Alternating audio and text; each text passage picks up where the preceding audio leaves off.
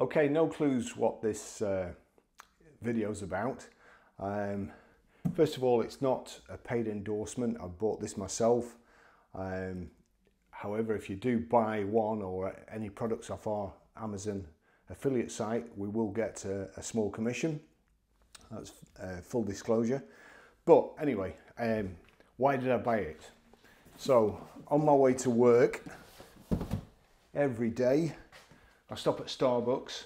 I get a 4-shot venti latte, a 20-ounce latte, and I get it in my takeaway cup normally, which I think saves you 25p if you use your takeaway cup. Unfortunately, when the lockdown started, first of all, I like my coffee. Second, Starbucks wasn't open. I managed until we actually started going back to work again.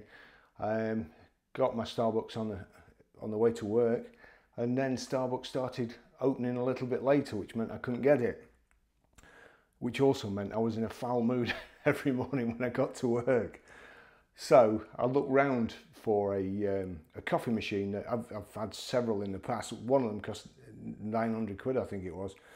But I wanted one for when I'm working at home, that I could brew a pot of coffee and just keep topping up. Another one that makes espressos, lattes, that sort of stuff with a milk frother. And I also looked at these Nespresso machines, and I think they're called Dolce Gusto. I'm sure that's the capsule size. And then I came across this one, and it's a Breville all-in-one. Now there's quite a big tank on the back. If I can just pull that out. So that's the tank, so that's a good size to start off with. It's nice and neat. This, if you see that pot, you can brew a pot of coffee.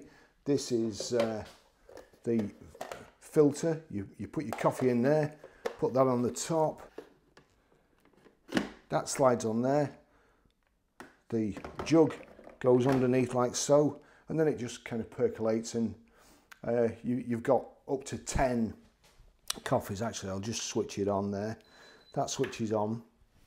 It recognises what you're going to do, whether it be that, the ground coffee, or this pod one. And you can, let me see if I switch this on, you can change how many cups you're going to brew there. So up to 10 cups. This isn't the one I normally use. I like cafe lattes. So we'll take that off. I'll just show you this other one. It's the pod one. So if you put this on, see if I can just find it, put that on, working backwards here, you'll see there, that's set up for one of these. No need to mess about putting the coffee in. You just stick one of these in, it pierces it automatically. You put it in here, and you can set that small, medium and large using this switch here. But I'll just show you the ones I like. And also another clever thing about it, if you pull this little flap down at the back there, you can have 2 espresso cups. Just could do with being a bit wider, but you've got the 2 espresso pourer here. That's for a large or 2 espressos, and that's just if you're having a single yourself. I have two of the large ones in my cup, but I'll just show you a normal one. So we'll put them back over there. Get the coffee.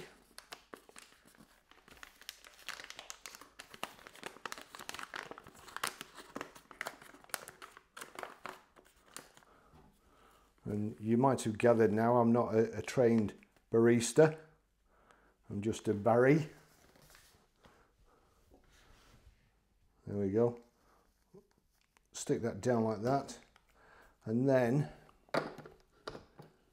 turn it on. And you see there, it's already set up for 2, but I can change that. There you go, 1, 2.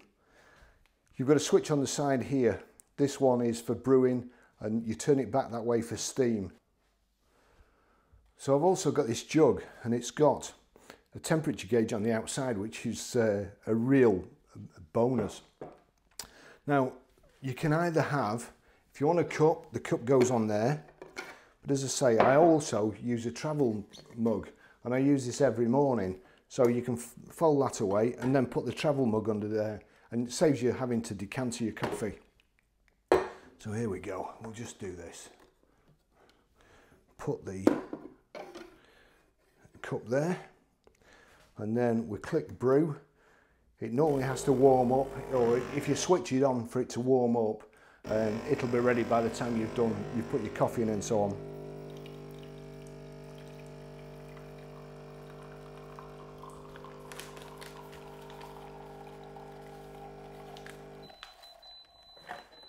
Just move these out of the way. So that's that done. Now, if we just turn the frother on, after a couple of seconds it starts pouring steam out, and I've got to say that the frother on this is better than the one on my last machine, which costs 4.5 times as much. So here we go.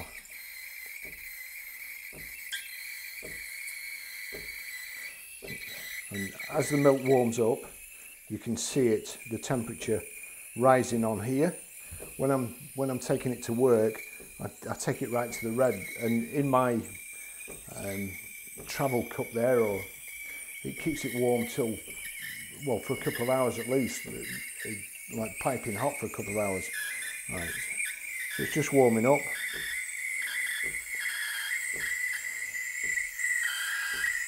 And then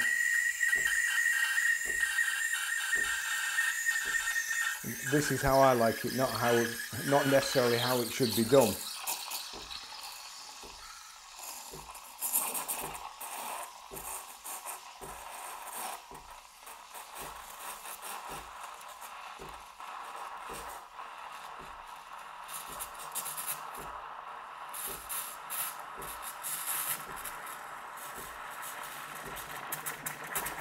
Oops.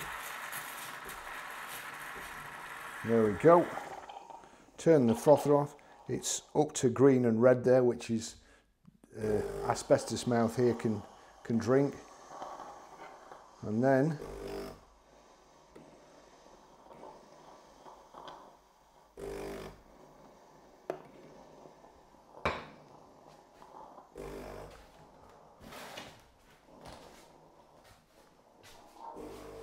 that's it. So absolutely perfect coffee. I'll put a link to it in the description, and I've been using this once, twice a day, every day for at least the last month. And when I go to Starbucks, a 4-shot venti latte, I think it works out about $3.95. They knock you 25p off for your cup, and also you get 2 shots free if you've got the Starbucks Platinum card, which I have going every day. But you know, the amount I saved myself just in a month is near enough. Well, it's probably paid for the machine nearly. So I honestly, I can highly recommend it. I wouldn't, if I didn't like it, if it was useless, I couldn't recommend it, and I wouldn't try to. But it's a really, really good machine. Thanks for watching.